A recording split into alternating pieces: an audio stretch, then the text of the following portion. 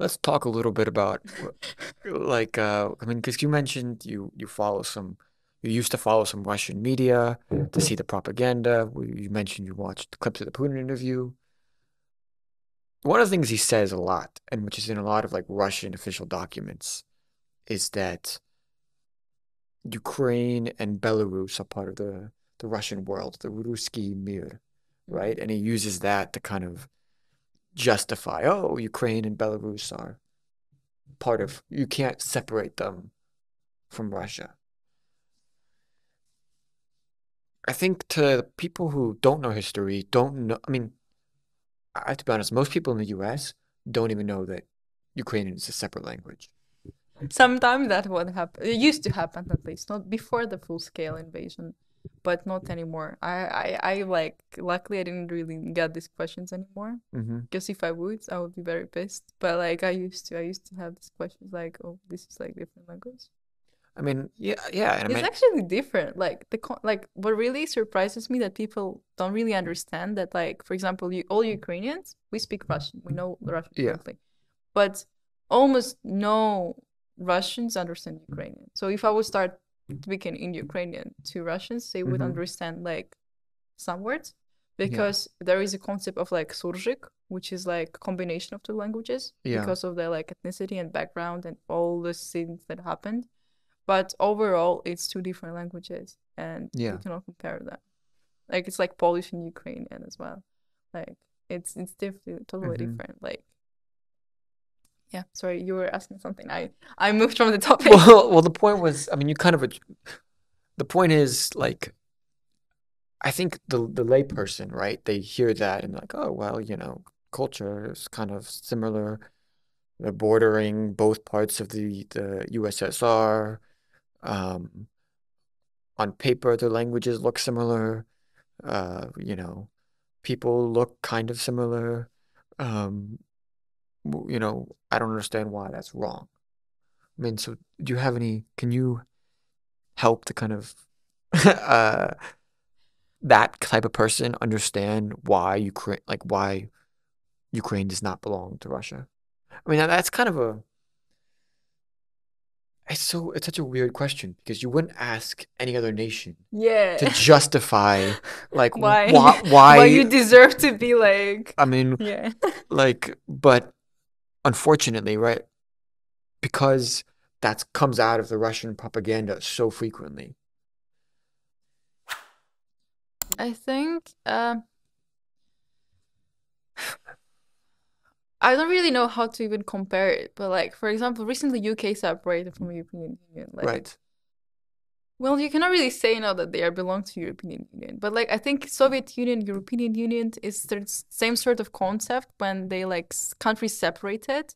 It was like the combination of independent countries in the beginning. Yeah. Like there was not the fact of like Ukraine was part of Russia, and then it one day they were like, no, this part is ours. This is the border. You don't go there. Like in the beginning, Ukraine was independent country Right. that joined as all other countries as Kazakhstan, etc. Like they joined Soviet Union, and when the Soviet Union separated, Ukraine as well separated from Soviet Union. It doesn't have any relation to Russia. It's the same to say like, oh, that Kazakhstan owned Ukraine or Ukraine owned Right. Kazakhstan. Right. Like, it just doesn't make sense. Like, it's the same as like U.S.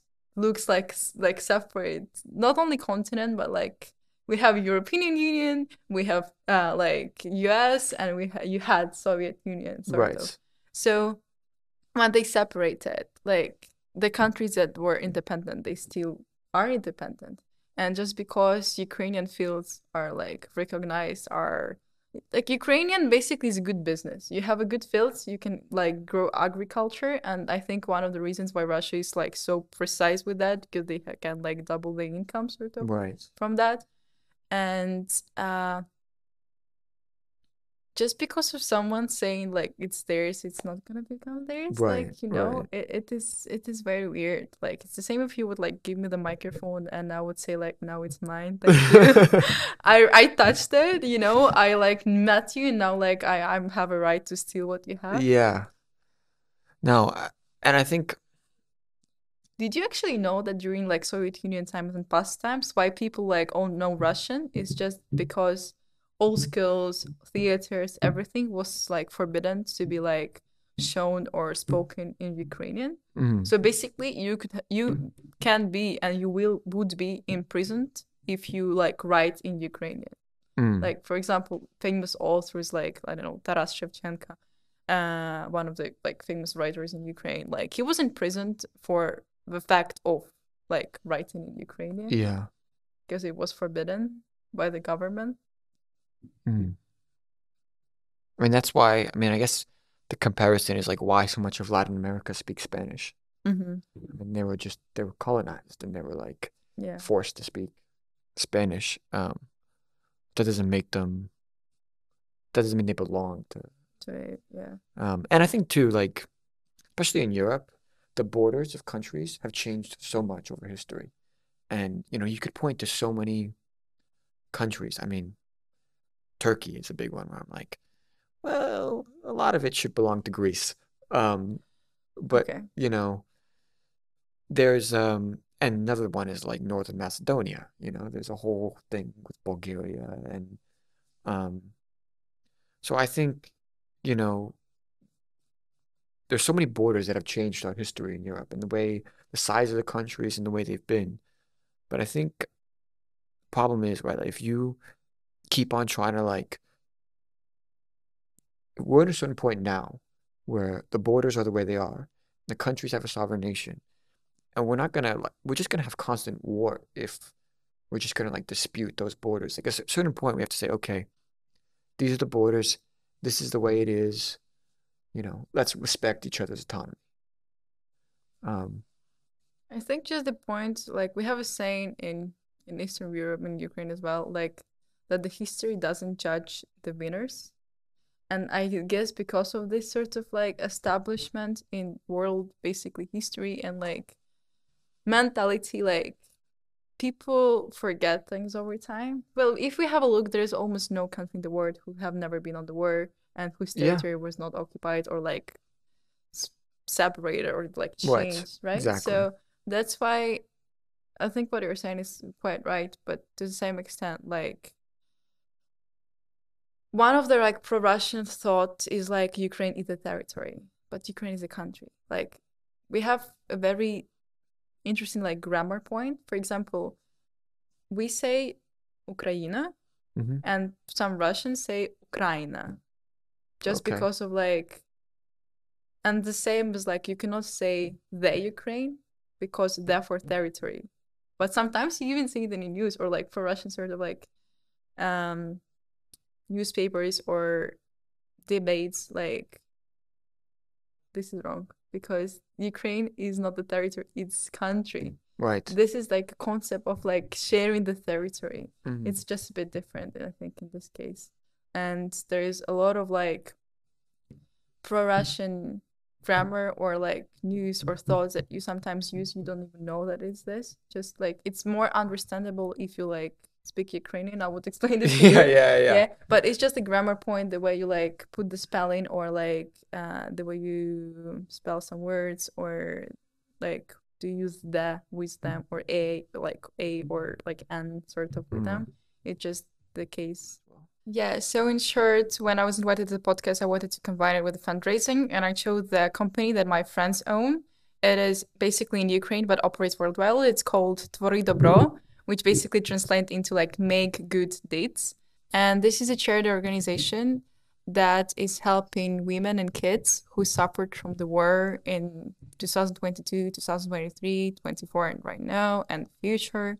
And they are making the fundraising for the needs of those who suffered from the war from Eastern region, primarily for like kids and women's, mainly for psychological support for those kids who are left without their parents because of the war.